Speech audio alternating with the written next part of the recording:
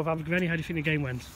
Tough battle, both sides created a couple of chances and either could have really pinched it in the end. We hit the crossbar, keeper pulled off a couple of good saves and pretty even throughout. Obviously a big pitch here, hot day. I think by the end of the 90 minutes both sides were suffering and possibly could have taken a point and settled for that. So we're happy, we've come away, a long journey, and like you said, we'll take the point and move on to next week now. And undefeated in the league, how are you finding the second division? Yeah, it's been a great start from us.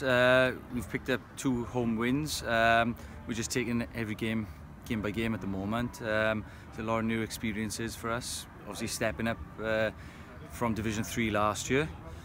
We're going and travelling to new places that we haven't been to in a few years. So we're looking to just try and pick up as many points as we can and, like I said, take it game by game. And how do you feel your opponents played today?